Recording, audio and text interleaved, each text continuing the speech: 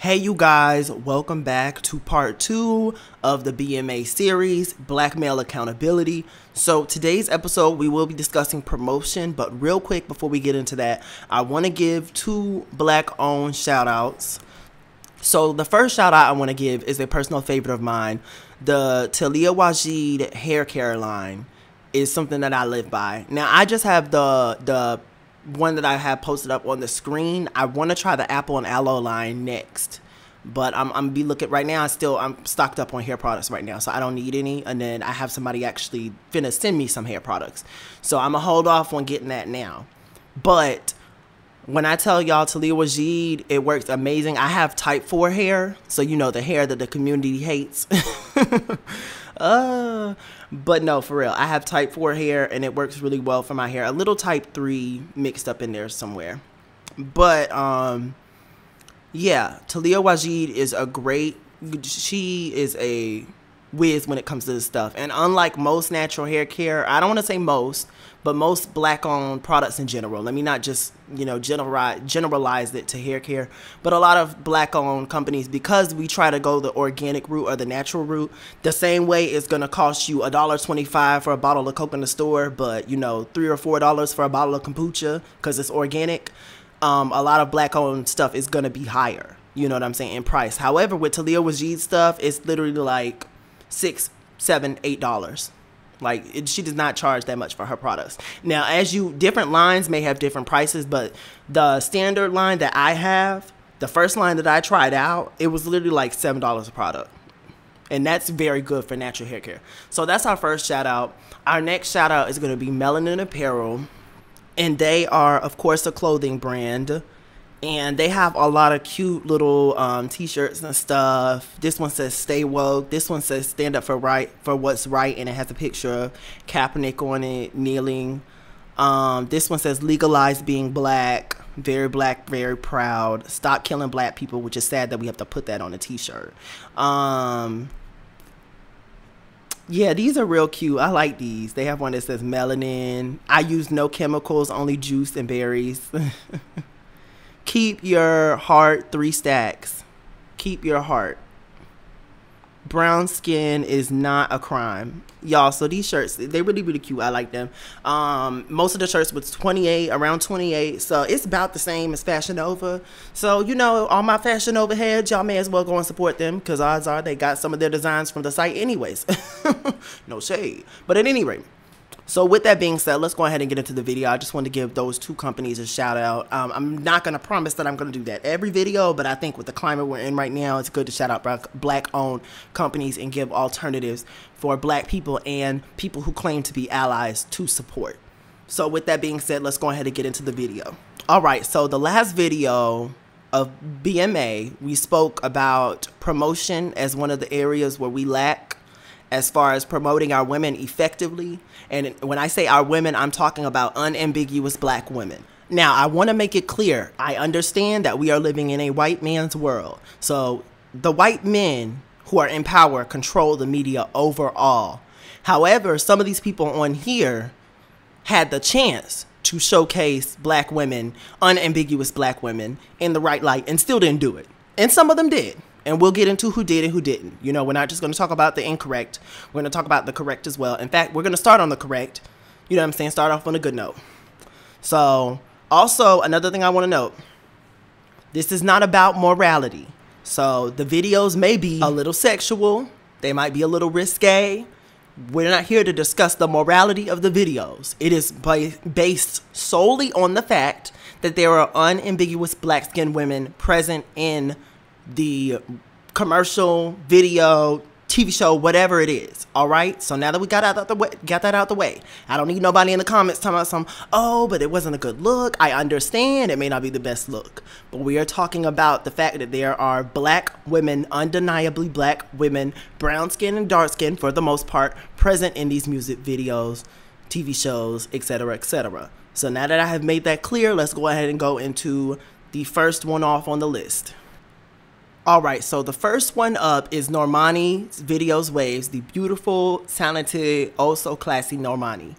Will you please have my kids? Let me relax. That was too much. But for real, y'all, Normani featuring 6 Lack. And I know his name is Black, but if he wanted to be called that, he should have named himself that. So 6 Lack, I said it. Get mad. But yes, Normani's Ways video. Beautiful imagery, beautiful video. I love what they did with the green screen. And on top of that, it is her and 4 other black women, undeniably black women, alongside her, dancing, looking feminine. The energy is good. The video is very calm, very how do I say it? It's just a calming video to watch. So it's a little sexy. I don't want to say sexual or sexy, but there's a little, she's dressed a little sexy, but it's still tasteful. You know what I'm saying? So next up, nowhere near as sexual as Motivation. So with that being said, the song next up would be Partisan Fontaine featuring City Girls and their song Peach. Now remember what I said earlier. It doesn't matter if the video is sexual. We are talking about the fact that there are black women, undeniably black and brown women in the video. And also I understand black women feel some way, some, not all, but I know in the black sector of YouTube, they have talked about their representation as far as there are more than just big, obese, or bigger black women in the black community, and they don't showcase that enough. And I understand you, and I agree with you. But here we are just talking about the fact that you can look at these ladies and say, yep, she's black. So with that being said, and one thing that I also want to know is I thought it was pretty funny. He had 2 little skinny white girls following him around in the video, trying to like stalk him, get up in the mansion and fuck him. I thought that was funny, and I thought that was a little jab at, a little funny jab to all the pro-IR propaganda that we keeps getting shoved down our throats. And also, I thought it was funny that, those are the same white girls that some of you niggas glorify. But, we ain't gonna talk about that on another day. And we will cover interracial dating. And the glamorization of it. But with that being said, next video is Act Up. Remember what I said. Ain't it about morality? I know the song is vulgar. We're just talking about the fact that there are undeniable black and brown women in the video. After that would be Twerk featuring, or City Girls featuring Cardi B. Again, same thing. Vulgar, yes. But at the same time, these are black women. They're black women. And shout out to the girl that got her, what is it? Did she got her tuition paid or something? Whoever won the contest, number 1. I know they gave out like a cash prize or something. So shout out to her. Next up is Cardi B and Bruno Mars, Please Me. Now I understand, again, this may be controversial. A lot of y'all feel like those 2 people are a part of the erasure of black people within mainstream media. I understand that. But Cardi B had one little maybe Latina mixed girl, and the rest were undeniable black women. So that is why I'm highlighting that video. Next up would be the show The Bachelorette with the oh so beautiful Miss Rachel Lindsay. And me and my neighbor, we watched this show and spoke about it, held candid conversations. And I understand a lot of black men were upset at the IR propaganda, and I'm going to be honest, I'm not going to take black men seriously on interracial outrage because y'all don't keep the same energy for your men or your brothers. You don't keep the same energy for your peers, your brothers, none of that shit. They can come out and not only date interracially, but diss black women, and y'all don't say shit. So I'm not really going to take that shit seriously until I start seeing the same amount of outrage when y'all see y'all putting y'all brothers to task when they come out and diss black women. Give it another week or 2. It'll happen again. Somebody else get thrown in the trash can or hit with a skateboard. Let me see y'all talk about that then. Have that same energy for that instead of the whole, interracial dating and all this shit, even though half of y'all niggas is doing it, even though most of these hoteps online is dating interracial. But y'all don't seem to want to talk about that. So I'm not really one for the I'm not trying to hear that shit. We'll jump on interracial dating in another series or in another part of the series. At any rate, going back to Rachel Lindsay, beautiful black woman. She is the love interest. They are competing for her. She is the prize of the show. So overall, interracial dating aside, I like the show. I like the show. And you know what I'm saying? Some of the black men, although most of them were arrogant, I did like a couple of them. Now, as far as Kenny was concerned, I'm sorry, Kenny, but I don't do baby kids. And I don't believe baby parents should be dating people without baby parents. I think it makes sense that if you have a child, you should pursue somebody who already had a child out of another relationship. And that way, if y'all want to have kids, good. And if you don't, y'all have already got 2 kids of your own. Boom. Right there. It makes sense. And I don't get men fighting that, because women don't want to date men with kids any more than men want to date women with kids. In fact, y'all will call women tainted after they have kids. So I don't understand that. But nonetheless, just stupid fights to have back and forth on social media. Date who you want to date, be with who you want to be with. You don't always got to vocalize the shit. But at any rate, no baby kids. No baby kids. So I'm glad she didn't pick Kenny. I'm sorry. I did like Kenny, but the child. It was the child for me.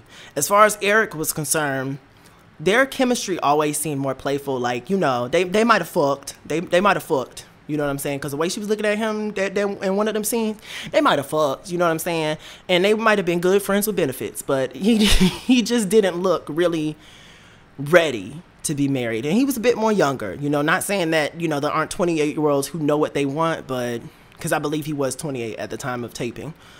But I was hoping for Eric, you know, if black love was going to come through. I was hoping it was going to be Eric, but she ended up with Brian, and they did get married last year. I just saw the picture when I was Googling, and they look happy together. And at the end of the day, black people, whether you date out or date within the race, I just hope that you're happy. I hope that you're genuinely loved, not being fetishized, not being somebody's fuck of the day for however many next few months. I hope that you're genuinely happy. So with that being said, moving on from Rachel Lindsay. Next is Ari Lennox's video, Bust It. Now again, like I said, we're not talking about morality. We're just talking about the fact that there are brown skinned women present. And everybody in that video is brown, black. Next up would be Sean Paul's Give Me the Light. Now you did have one little, I don't know, maybe on the lighter skin side woman. But other than that, they're pretty much unambiguous black women. And somebody said that Sean Paul is known for, you know, keeping black women in his videos. The unambiguous black women. So with that being said, next up would be Normani Motivation. Now, remember, I said we ain't talk about morale. I know the video is very sexual, especially the basketball scene and, you know, drop it on his face. I understand that. But as far as representation, Normani, which most brown-skinned women do get it, and they tend to keep brown-skinned women in their videos. You know what I'm saying? Every once in a while, you'll have somebody pull some bull crap, like Kelly Rowland did with that Crown video. And yes, I'm going to call her out because I also gave her a compliment on her coffee video later on. She's up on the list. She's a few videos down. But at any rate, next up is Brandy with the song Baby Mama. Now look, again, it's just about the fact that there are unambiguous black women present. And in that video, all the background dancers are brown women. So with that being said, next up is Solange's Cranes in the Sky. Oh my God. A Seat at the Table is one of the best albums ever. I could listen to, I think I have almost every track on my phone. Let me go look. Put y'all on to some shit real quick. I told y'all on Twitter, y'all gotta be able, don't be afraid to support black women's music. Tiana Taylor, I posted that about her album and she retweeted it. Iman retweeted me too. I think I had said something about their Old Spice commercial. But yeah, I have almost every song on here. The only song I don't have, I think, is the song that she has with Lil Wayne. And I'm sorry, I can't listen to colorists. Especially colorists who have dark-skinned daughters. But, you know, rap that bitch would look better yellow. So, at any rate, other than that, I think I have every song on her A Seat at the Table album. So, with that being said, great musician. Great musician. Tina and Matthew, I don't know about his affairs and his marital skills, but as far as music, he and Tina was on it with Solange and Beyonce. Beautiful video, beautiful song. There you go. That's your morality video of this whole list right there.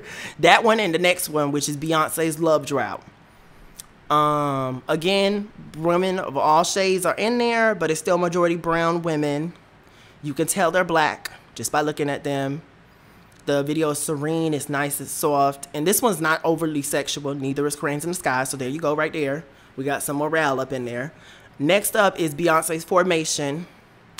We all remember Formation when it broke the internet. But yeah, Formation, brown women of all shades, Afrocentric hairstyles. I really love that video. Like, I went back and watched the other day and I just commented black as fuck with a period and wrote a heart emoji. Like, the video, I just love the video. Oh my God, I have my feelings on some stuff that Beyonce and Jay-Z have done as of late. More so Jay-Z. But she's with him, so she kind of gets roped in there. That's what happens when you're a couple. And also some other stuff that I found out about them. But she did that Formation. Next up is Kelly Rowland's Coffee. Beautiful video. Beautiful women. I don't even too much know, like, I mean, I don't know the lyrics enough to know what the song is talking about because I just listened to it the one time and I just couldn't stop looking at the video. I was like, this is so beautiful. I wasn't even focused on the words. But I'm going to put the song back on my phone, listen to it, and figure out what the fuck it's about. I'm assuming it's about brown skin and loving it. So I'm assuming, but I'm going to go listen to it. But the video itself, the visual is amazing. And shout out to Beyonce for sharing that on her program. Beyonce and Solange are very good at promoting women of all shades, in particular brown skin and dark skin women, and I like that about them. You can tell that Tina didn't raise them to think that, you know, their light skin made them superior, and I like that about them. So with that being said, next up is Lil' Kim, How Many Licks? The black Lil' Kim. Let me stop. Let me relax. I like Lil' Kim. Let me not do that. But for real, y'all, don't be talking about Lil' Kim, though, because I see a lot of people talking shit about her, and then in and of itself, y'all talk shit about dark-skinned women, and then when they go and pull a Lil' Kim, then y'all be mad. I don't understand. It's your talking that made them do that. The only difference between Lil' Kim and a lot of other black people, and since we're saying Lil' Kim, let me go ahead and throw in Vybz Kartel in that situation, because he bleached his skin too, but nobody seems to bring him up, and Michael Jackson, which I saw Michael Jackson do a video where he spoke about how his father used to talk about his black features. That shit was so fucking sad. But nonetheless, y'all don't seem to want to hold the men to the same tax. So I brought in two men. Since we're going to bring up Lil' Kim, I'll bring up two niggas. Vybz Kartel and Black Michael Jackson. The only difference between those three people and a lot of black people is they have money. That's it. If you go in Jamaica, they are selling bleach soap or cake soap like hotcakes. Literally. They will tell you that and that's one thing that I can give Jamaica over black Americans. They'll be more honest with it. Now, they are, when you see them speak about it, or from the footage I've seen, you've seen them talk about it like it's a good thing. You know what I'm saying? So there's some delusion there. Like, that's not a good thing to want to wipe off the blackness of your skin. But at least they're open and honest about it. You know what I'm saying? So with that being said, Lil' Kim, How Many Licks? Black women are there. It's present. You can see them. Next up is the Ford commercial. This one is new. I don't know how new the commercial is. Do I still have the search tab up? I can find it. Okay, I can't find it. At first when I saw it, because I saw it on Chrissy's video, I didn't watch it yet, but I did watch it when I looked it up because there was a link to a video on the site with it, or a video. There was a link to a site with the video on it. And at first I thought she had a broom, so I was like, hold up, Chrissy, why are you posting this? But it turns out she just walked over, had a microphone, put it up to the engine, and then it roamed. And it was about the Mustang GT. Nice video. That yellow on black, the yellow car with her black dress, they knew what they was doing with the color schemes. I like that. But with that being said, my only critique of the video is I like to see, if they're going to get dark-skinned women, I prefer them to get dark-skinned women with hair. And nothing wrong with the TWAs, the teeny weeny afros, or the bald women. Nothing wrong with it, but I prefer long hair. Maybe that's a little European of me to say, I'm sorry. But as somebody who's trying to grow my hair out, and I have the type of hair that they say that women can't grow, like, I have type 4 hair. There's some type 3 in there somewhere, different strands, but it's overall type 4. So I have the hair that they say black women can't grow. So I prefer, if it's dark-skinned women, to see a dark-skinned woman with hair. That's just me personally. But she still looks beautiful. She looks feminine. The dress is nice. She's got on her nice heels. They don't have her looking toe up, makeup on point, all that shit. She looked good. So now that we have gone through all the corrective promotion, let's go through the incorrect promotion. All right, so first up, we have Zoe Saldana as Nina Simone. That should go without saying why that was wrong. And you actually had black people defending this. I was livid reading some of them damn comments. I was.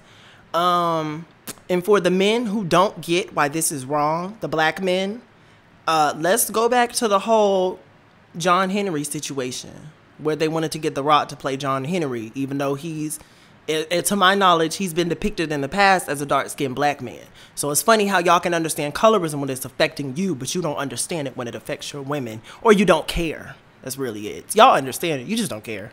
But yeah, Zoe Saldana, Nita Simone, and she better not be posting no Black Lives Matter shit. She just need to be quiet after that bullshit she did. The fact that you actually went and blackfaced your ass. But like I told y'all, I don't expect mixed people to get it right because they're not black. They're mixed. Their experiences are different from ours, especially Zoe Saldana. Look at her phenotype. She's not going to go through the same shit as black women. Now, that's not me excusing her behavior and what the fuck she did because she knew what the fuck she was doing. So at any rate, next up, Bryson Tiller, Something New. Now, this one does have quite a bit of brown-skinned women. However, the key words are unambiguous black women. These women are obviously maybe from like Ethiopia or somewhere where the features are a little more less in-your-face black. So that is my reasoning for picking that. I'll give him a half a point. I'll give him a half point. All right. So I won't give him an A for effort, but I'll give him a half a point. So I give him a 50 for that. The rest of these people pretty much getting straight up zeros, but I give him a 50 for that. Next up would be The Game dating show. Then next up, we also have Flavor Flav's dating show. Then next up, we also have Ray J's dating show. Now, obviously, all these men that dated White Bright Light and Anything Next, and I'm not expecting much. And don't get me wrong, I don't understand much or expect much from these black celebrity entertainers, male or female, because like I said, just because somebody's black, I don't expect them to necessarily have the same plight as everybody else. I don't think that all black people are pro-black. Sad, but it's true. So with that being said, they had a chance. They picked those women. Trust and believe they have a choice and what shows up as eligibility or eligible women to date them. And for the most part, it was white, light, and bright. You had a few brown skins here and there, no dark skins, but you did have a few brown skins, safe browns. Next up is the IKEA commercial. And this promotion is like in your face disrespectful. If you don't see it, you just don't want to see it.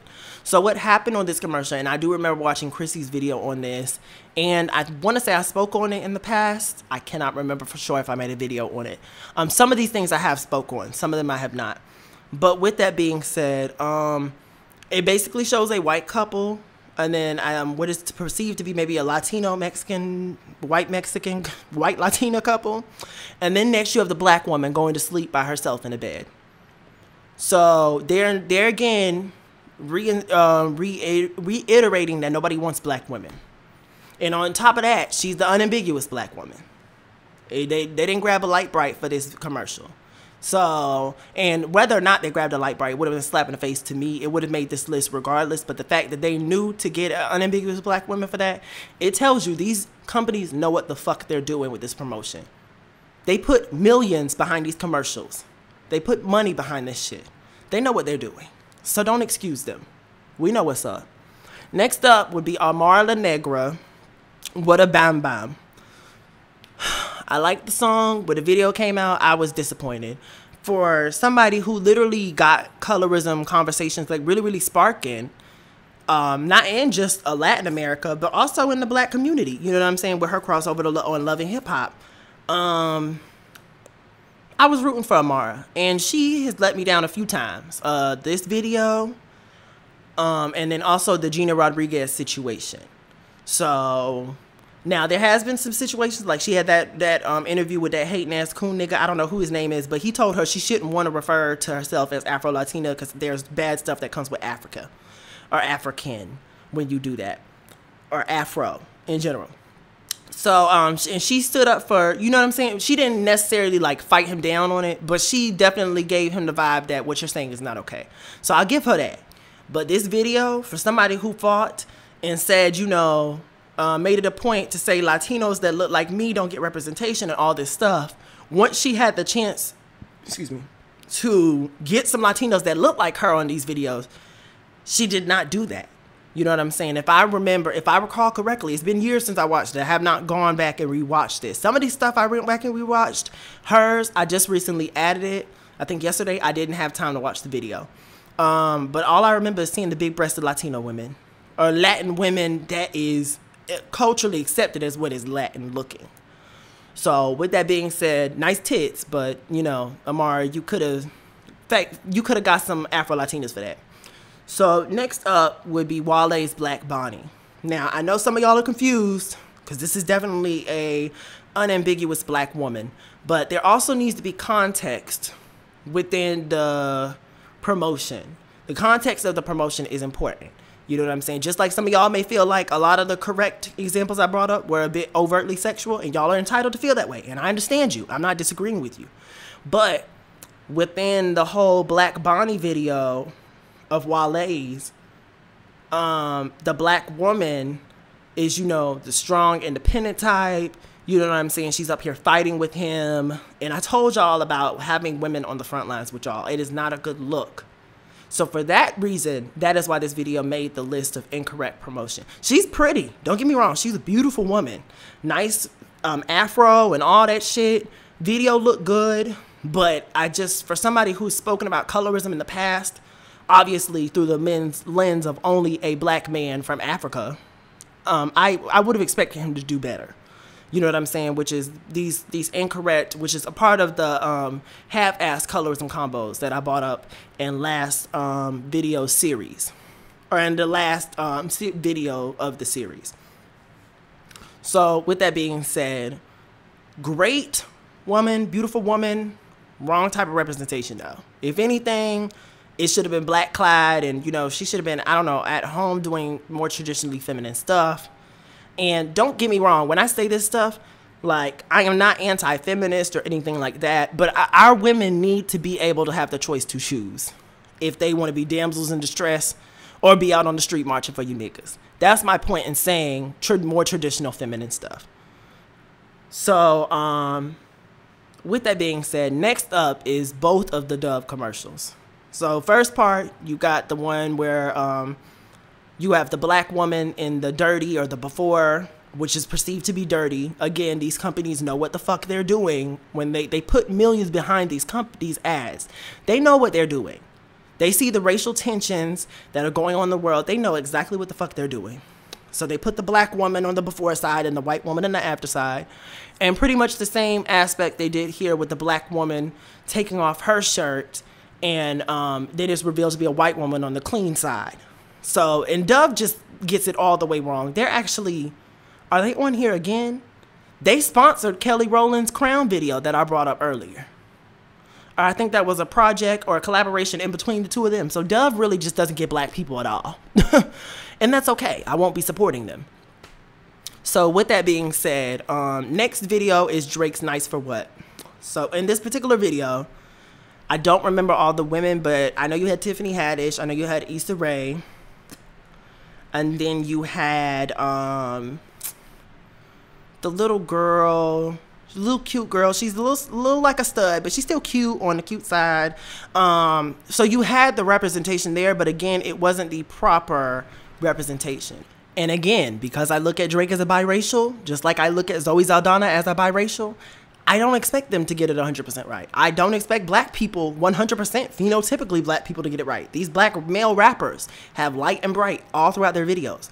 So again, not trying to place the pro-black agenda on these artists. I'm just saying, I'm pointing out the people who got it wrong and the people who got it right. But yeah, in this video, Issa Rae, she's, as far as the features go, you could still argue that part as far as unambiguity, but I mean, she's obviously a black woman if you look at her. So we won't nitpick that far with the features. We'll just go by color or skin tone. Now I did that in the Bryce Tiller video, but that's because you didn't have any wide nose black women in there.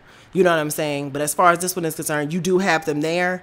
It's just Issa Rae. She's yelling at the white man, aka the angry black woman. Then you have Tiffany Haddish smoking a cigar in a bathtub, being herself. You know, we all know Tiffany Haddish is a little ratchet. I know some black people feel like she's doing too much, but nonetheless, there's the ratchet black woman and smoking a cigar, not really feminine.